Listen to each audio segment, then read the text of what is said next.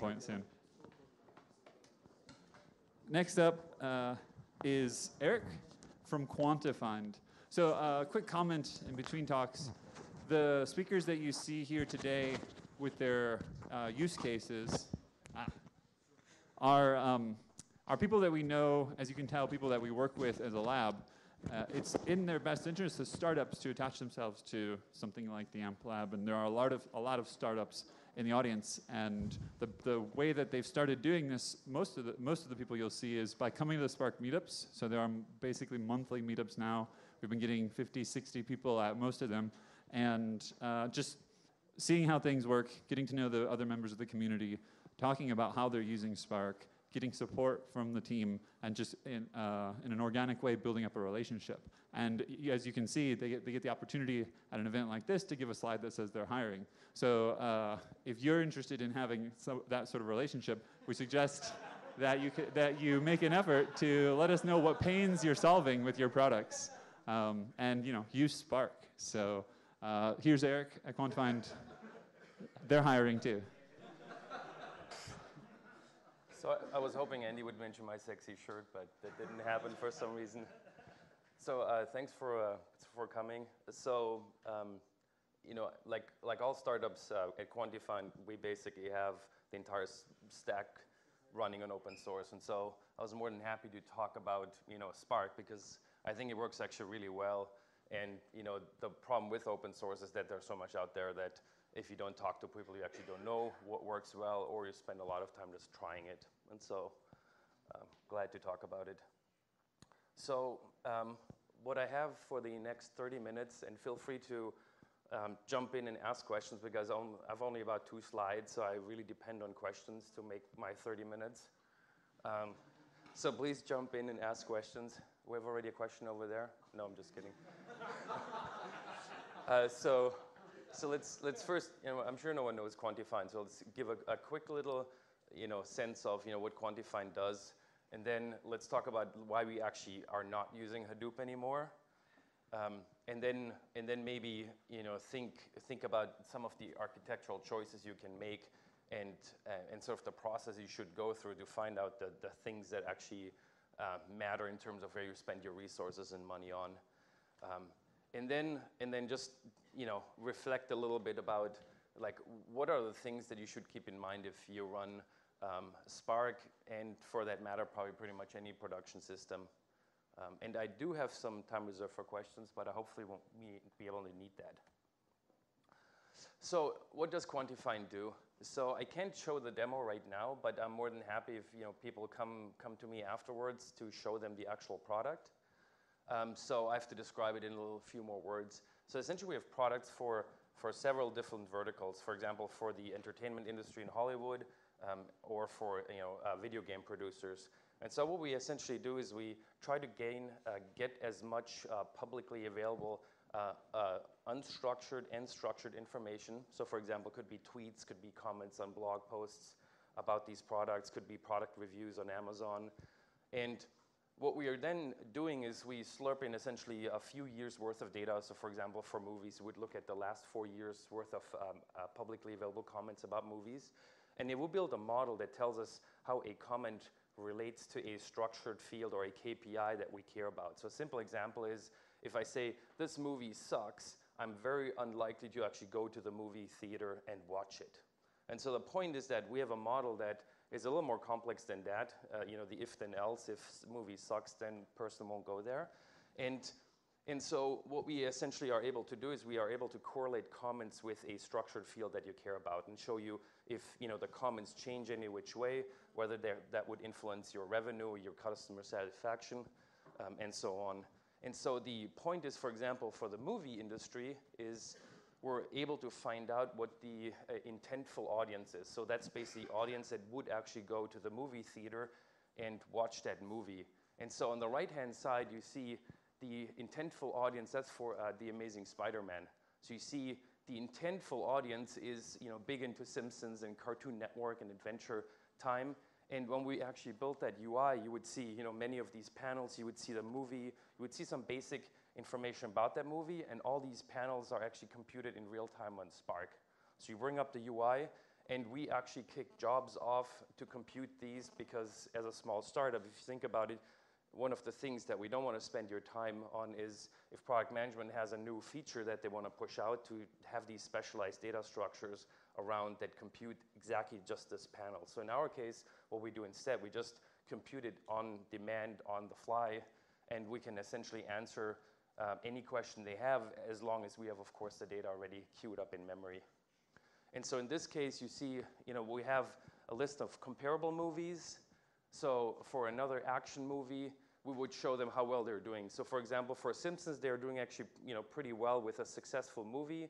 If you go to NCIS, apparently they haven't captured all the NCIS watchers. So if they would wanted to maximize the people actually watching the movie, they should probably focus on that audience. But in general, you see that movie is doing pretty well. There's no red in it. So, Superman was obviously a pretty successful movie in terms of the, just overall ticket sales. Any other questions? Oh, we're now. Ha! Public data that you gather, do you gather from Facebook posts? Sure. Yeah, Facebook pages, Yeah, and you basically, depending on the vertical, that source might be different. And so, we try and pick sources that we already have feeds for. Otherwise, that's just another hurdle. Yeah. How are you getting the historical data for Twitter? That's a very Can you very good question. So the question is, how do we get historical data for Twitter? And so as you know, you can get data going forward through the filtered firehose, for example, for free if you stick within certain limits. If you want to get historical data, we got it from DataSift. They have just come out with a program where essentially they would allow you to create a query, and that query can run over like a historical period of time. But we have, we're funded by Andreessen Horowitz, so we had sort of, so an inroad, and it was a lot more hand-coded and hand-run than you could done like by being a regular customer on the website. And I think they're coming online with getting historical data, the data online. But it's like I think 10 cents for 1,000 tweets or so. It's not cheap. Eric, perhaps I don't understand, but how does time change the results, whether it's the intent by interest group or the demographics of the intentful audience? So the question was, how does it change over time? Oh, how does it change over time? Yeah. So that's a good point. So, we have several views on the data. So this one is pretty static. It's from the, let's say they put out, they start earlier and earlier with the movie. So they start with production pictures like a year or maybe earlier when the actual movie comes out. And so this one would be really like accumulate data over the entire year. So from today to tomorrow, there probably won't be any change really in the data because it's such a tiny little slice. And so what we also have with other views that essentially allows them to, okay, I put out this message, how did it actually impact the audience demographics or the drivers? We also compute drivers, what gets people into the movie theater. Good, we have to move along, too many questions, sorry. Okay. First time they see this, I swear. So we're funded by Andreessen Horowitz, pretty small company, 17 people. Oh, and Redpoint. We have money to pay proper salaries. Right now we have 3 large movie studios in production. So more than happy to talk to you if you want to talk about what the opportunities are. So it's jobs@quantifind.com. So I've been using Hadoop since 2007. So I was running the first Bay Area Hadoop meetings before Yahoo took over. And so I went, of course, to the Hadoop Summit, which was a month or 2 ago. And then you strike up a casual conversation. So what are you using Hadoop for? And of course, I said I don't. And then most people they think you're an idiot because you're not using Hadoop. And so I figured we should maybe talk about why we're not using Hadoop. And so it started out pretty innocently where, we were first running cascading, which worked pretty well, but then the data scientists said, hey, you know what, why don't we use Pig, A, because everyone apparently uses it, and B, we could have a command line shell, and we could actually try things iteratively. So the idea is that all the algorithms that you develop, we could, co-jointly use. And so we were suffering through probably 3-4 weeks of really Pig pain because it was the runtimes were slow, the error messages were incomprehensible, flatten, I don't know how it works. And so what we actually found then as an experiment was that actually writing these Spark jobs is a lot quicker than writing pig jobs. So the velocity for the team was a lot higher. And so initially we didn't expect necessarily that the runtime would be also a lot better. And so that got us started with Spark, and then ultimately also got us started with Scala. And so by now, we were a Java shop, and now pretty much exclusively Scala. I mean, no one really wants to touch the old Java stuff anymore. So, I mean, if you saw these old, I mean, not the old, but the slides yesterday, like Java versus Scala, I mean, if you're willing to learn a new language, I encourage you, because you won't go back, in my opinion. But then what we also found out is that the runtime for the stuff we do, which is, we're rerunning essentially the same algorithm over and over, just with slightly different parameters, is really orders of magnitude faster. So our pig jobs used to take, for a certain thing, for example, an hour, and it got down to like tens of seconds. And so while that initially wasn't really a driver, because an hour was still good enough for us, it in the end enabled us to, for example, drive the UI completely from Spark jobs. And so that, for us, like I said, was a pretty big deal, because we could, instead of having either specialized data structures or try to compute everything in advance and just pull out the pre-computed answer, we could, which limits, of course, how many things you can do, because if you can drag and drop and compare anything by anything, there are probably too many permutations. We could basically offer features very quickly without needing to develop these specialized structures or try and pre-compute everything. Any questions? Okay. Good. And so if you're a small company, there are obviously a limited amount of resources and money. And so I think it's very important that you think about what you want to actually fortify, what do you make redundant, and what do you actually not make redundant.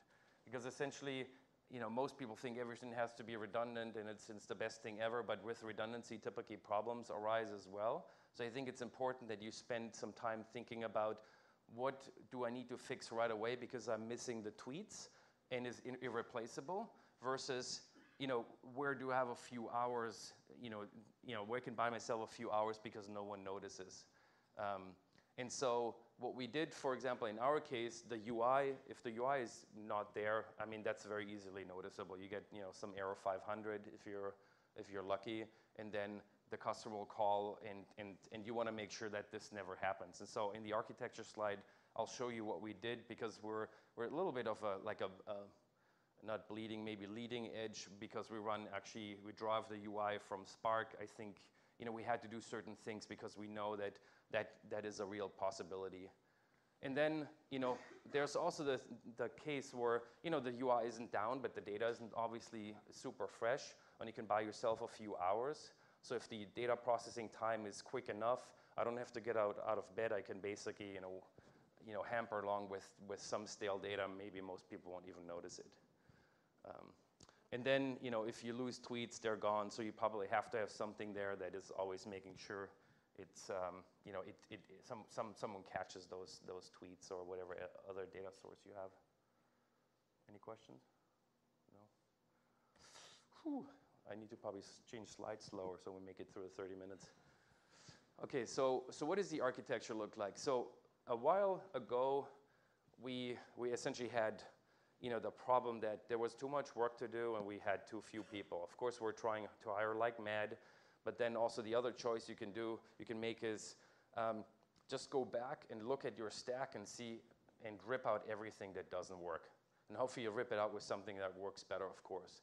And so, Pig was one of these candidates with Hadoop that was just really painful to develop these iterative algorithms, so we ripped that out. And we essentially came up with a pretty fresh stack. And of course, there's a risk if you have new things that A, you need to develop expertise, B, the new thing might not work better. But so over time, we arrived at this, and it has been working out pretty well. And so everything with a big R is something that is redundant. because it would actually cause some harm to the system or the user experience. And so you see right now we're pushing all the feeds and also the crawlers run in Storm. I'm hoping to change that in the future with Spark streaming. The only thing I need, if you run Storm, you essentially create what they call a topology that describes essentially how the data flows through the system. And then once you submit that, it runs in the system. It doesn't matter if a node goes up or down. It will keep it running and basically bring up those bolts and spouts on other nodes that went down. There's nothing that attaches me from the console to the actual Storm cluster. And so as soon as that is in there, I'm going to try it. So the R for redundant on Storm that's functionality that's built into Storm that you're talking about. You didn't do anything special on top. Correct. And so there are sort of failure conditions, like if the Nimbus, which is like the head node, goes down, you can't schedule new topologies, and you can't, I think, rebalance them. So if another machine would go down, it would actually not restart it. But you have a few hours probably to restart Nimbus or replace that machine. It doesn't automatically stop processing because essentially it just launches these Java processes and they all talk to each other through zero and Q. There's really no coordination at that point required. And so that's why the built-in redundancy for these systems was actually pretty important for us. Because like I said, if Justin Bieber tweets are missing, I'll be quite something. And so we do also use it for non-traditional, I guess, intended usage, like we run our Facebook crawlers on there. So we would, for example, kick off a topology. The input tuple would be, for example, crawl this page, and then we would have an entire topology that goes out and pulls these things out, which is obviously more batchy and probably more suited for like a Sparky architecture. But because this is reliable, even like a simple thing like a cron, to make that reliable, of course, I can bring up a zookeeper and have then a master election, and that thing kicks off the job. But this is basically built in for free, so I don't have to worry about it. So that was why we abused it to do other things as well. Then in terms of the created data, so all the feeds, all the tweets, everything that we got from Storm gets pushed into Cassandra. So Cassandra has really, really dirt cheap writes because it does append only. And so in our case, that was good because for a lot of these things, we don't immediately look at it. And so if writes are cheap, that means I can also absorb large swings in terms of a new data coming in. And Cassandra by itself is redundant. And so that was a good benefit. That's why also HBase, while HBase itself is fault tolerant, the name node is not. And so it was not really a good match for us. And then essentially, the only thing that isn't redundant is sort of this batch cluster. So the idea behind it is that we have 2 Spark clusters, and hopefully in the future we can be a little more smart about that and have maybe a joint cluster that has guarantees around that. But essentially, this batch cluster is not redundant because if it's down for a few hours, it's not good, but we can sort of rerun the data and recover. We haven't lost anything. We show a little bit stale data, but in general, life is good, or good-ish, I guess.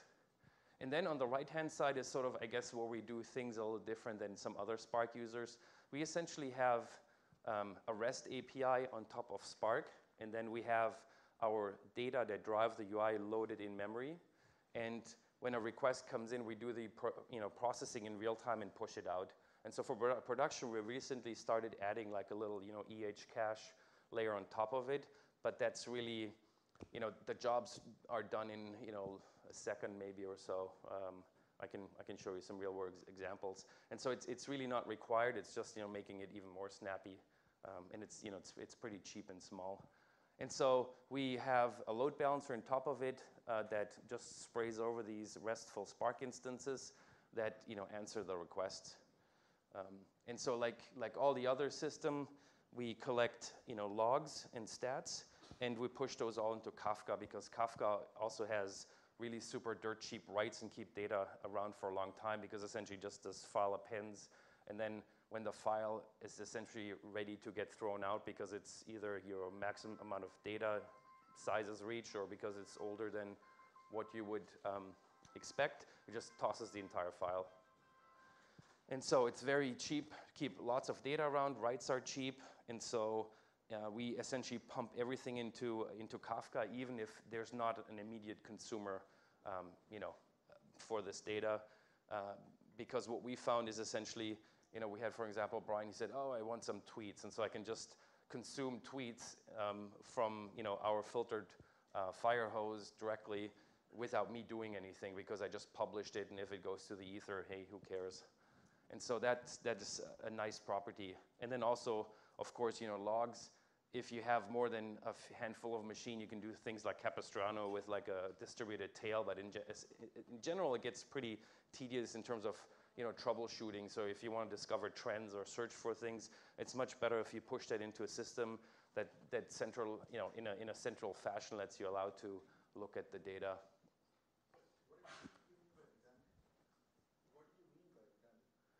So the question was, what do you mean by redundant? And I ask you, where? The Spark? Oh, so redundant means that if it can tolerate single node failures. That's what I mean by redundant. So the system, like the machines can fail and the system would continue to work, maybe in a degraded fashion, but it wouldn't stop working. Any more questions? So why is your shared Spark not redundant? The shared Spark is not redundant because it's doing the batch computation that feed the standalone Spark. And so this, if this go down, we would basically need to rerun the job, and it would be down, for a couple hours. We would show stale data for a couple hours. That's why, it's okay. So why do you need a real-time stream processing? Well, we do have certain feeds. Why do we need a real-time processing engine? So for example, for Twitter. So Twitter's always producing streams, and we do make sure they reliably get into Cassandra. So of course, I could have written, like some standalone process and have maybe Zookeeper and then elect a master that connects to Twitter, and then that thing goes down, then the other thing would take over and pushes into Cassandra. But that's basically what I get here for free. So the stream processing I do is very, very primitive. It's essentially making sure reliably the streams get into Kafka and Cassandra. There's really no fancy grouping, no fancy sorting. Reliability is the one thing I'm really looking for. So the shared Spark batch cluster, Mm-hmm. if one of the machine goes down, and you're running Spark on Mesa, so the Yep. cluster would still Yep. continue running, as Yep. long as it's not the master. Correct. So there is still some level of redundancy in Yeah. the system. Like the driver would be one of these things. Yes, only the driver Yeah. dies, yes, Yeah. the whole cluster would be down. But in terms of one node failure, Yeah, understand, yeah. still, Yeah. So the question was, or the statement was that, of course, this runs on Mesos. So if a Mesos node goes down, in the like in the last or the session in the morning, we found out that doesn't stop anything. But then, of course, if the master goes down, it wouldn't work. So how did you guys decide over, like, say, Kafka versus Flume or Cassandra versus HBase or Storm versus, like, Yeah. maybe the Storm might be easier because you wanted to do a real-time thing, but maybe some of the other things, like why Cassandra over HBase or why Kafka or Flume or Scribe or something else? So I tried a few messaging systems. So between Kafka and Storm is easy. So Storm uses ZeroMQ to have the bolts talk to each other, and the bolts can be on separate boxes, and it's very efficient at that. The problem is, though, it's all memory bound. So if I would essentially, have too much data pressure coming in, this thing would fall over. Kafka, I can have a lot of data because it's persisting it to disk, and writes are really cheap because essentially it creates a file, appends to it, and then just keeps an offset pointer around. So if I can't keep up with it, I mean, obviously, eventually I need to catch up with my data. But for like short bursts, it's very good in absorbing that additional write pressure. In Storm, what you can say, I can have only X tuples in flight, and so you could sort of trigger, you can sort of make sure that you don't have too much pressure on Storm. So I think Kafka has a different property than Storm. So most people that you talk have also Storm probably buffered by Kafka, like Twitter. I think they're going to move to Kafka in front of Storm. And right now they have Kestrel, which is also a queue. In terms of Kafka, Kafka is, I think, the first queuing system that I've seen that really works if you have lots of data and you want to keep it around for a while. Like all the others, they typically are database based, and so a database typically keeps indices around, and if you put more and more stuff in it, it typically doesn't stay at the same responsiveness level or stay at the same speed level, and so they have to do a few sort of compromises. Like you can't just request any message that you haven't gotten in the past, or it doesn't know which message you haven't gotten. It keeps this offset around. So I can say, give me something back from start like an hour back, but I would see all the messages from an hour back because it's really just a pointer moving forward in a file. So there are certain drawbacks, but for me, those were acceptable. Then Flume, I tried in the beginning. It wasn't working also well. There were some messages lost, and I think the whole thing was a little not my thing. RabbitMQ, I think, is based on OLTP from Erlang, and so they have other problems. I think in general, it's just it's not my thing. And the Cassandra versus HBase thing, sorry? What was it? The Cassandra versus HBase or something? HBase, I think, there are just a lot of moving parts. You sit on top of HDFS, so you have like a gazillion things running, and when your write pressure gets high, then typically things can fall over very quickly. There are also situations when you have a region split where things don't move at all because the region split is happening. There are no writes going in. It felt like too complicated for what I was looking for, and there was a single point of failure. So essentially, in that case, because there's no single point of failure, HBase does have, you would have needed a buffer in between. Otherwise, you would lose data again. How do you feed data from Cassandra into your Spark cluster? Good question. Right now, we're pretty simple. So how do we feed data from Cassandra into Spark? And so right now, I think there are two options. The first one is an input format. So you could, if you have a lot of data, you can co-locate Spark with your Cassandra nodes, and the input format would take data locality into mind and would essentially not go over the network to fetch it unless it has to. In our case, we don't have that much data because we do incremental dumps. And so what we do is, in Cassandra, there's an operation where you do a row scan. So give me everything in this block, in this batch, but only give me the keys. And so the actual information is pretty small. And then we have actually a distributed, kind of like worker pool that pulls them. What you tell, like, this is the row, pull out the data, and then they pull it out and dump it into the file system. Because we found essentially that a lot of people, they know how to deal with files, but Cassandra has pretty poor ways to actually let you explore the data. There's not much there. I think that's one of their biggest drawbacks, that the actual database works really well, but the developer tools are sort of poor. Oh, I'm over time. Okay. Do you have more slides? We can handle a few more questions. Oh, damn it. Well, we can glance over those. Well, yeah. I guess Storm is getting data from the crawlers that are getting data from DataSift or Facebook. I guess you access Facebook directly. Mm-hmm. So are these simple crawlers, or let's say you get a tweet, you get a URL from that, and then you analyze the web page that is referred from this URL? Yeah, I can show you other slides that talk about like what a Facebook topology would look like. I can do that if you want. Okay, thanks. Sure. Cluster? I don't know. We run pretty beefy machines, so they are typically 32 cores with 128 gigs of RAM, and so we have only, I think, 4.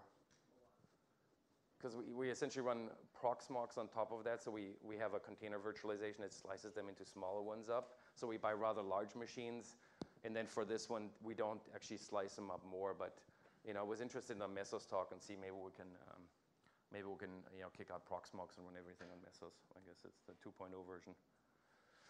Okay, and so I think this is a very generic slide. So if you run any production system, especially a distributed, which if you process internet scale data, probably you have to have more than one machine.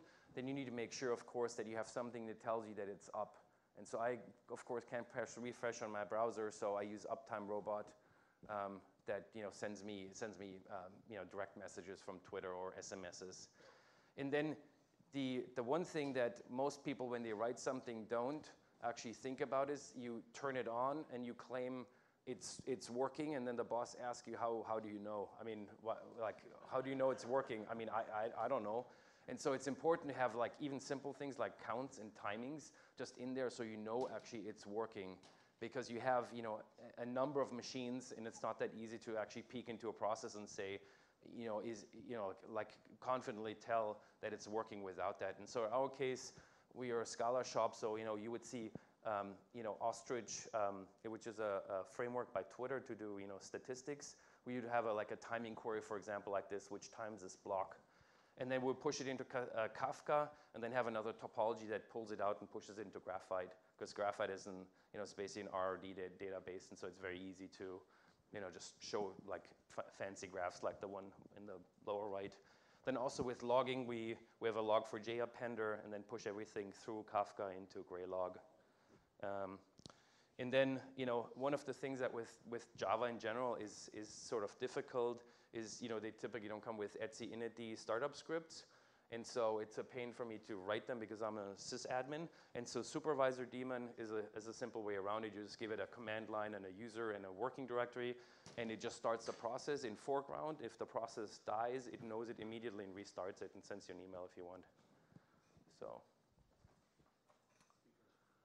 good. I think we're over time. Too many questions. And so what's next? I mean, I think, Dilip said that before. I don't want to code it twice, and so I think Storm Trident and Spark Streaming are sort of going on a collision course. They're trying to do the same thing essentially, which will probably be standard in a couple of years. Everyone will just ask, why haven't we done this all the time? And then we also heard that, RAM is way faster, and so, even like small clusters, you can easily have a terabyte of main memory, and so if you can just load it in memory, you can outperform many, like any external storage by several factors. How'd you get, I just did that over the weekend. How'd you get 70 gigabytes per second? Well, it depends. Basically, these are, I guess, synthetic benchmark numbers, and so it depends on whether you do a linear scan or you. So this is not what actually arrives. This is what the chipset claims. So I should qualify that it's probably lower if you pull it through Java or something where there's like layers over layers. But that's at least what they claim for like linear scans in RAM. An i7 running at the RAM running at 2,000 megahertz, I got about just over 20 gig per second is what I got using the stream benchmark. Good, we'll fix it.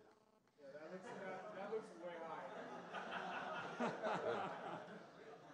So, good. No, I want to know your secret. No, it's you basically you go, no, we run the cheapest hardware we can get with a decent motherboard and Intel processor. So this is, you go to any of the review sites and they measure these. So I have other.